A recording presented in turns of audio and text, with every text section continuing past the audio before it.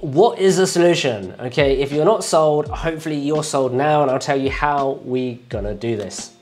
It's this thing I called personal brand canvas. Really a one-pager that helps you reflect and learn who you are, what you want to be, let's just say software engineer into a designer, or how you will do it, specify the specific audience, right? So Christo, again, one of the gods of personal brands. Until you start to figure out who you're speaking to, none of your messaging will work. And this is really, really key.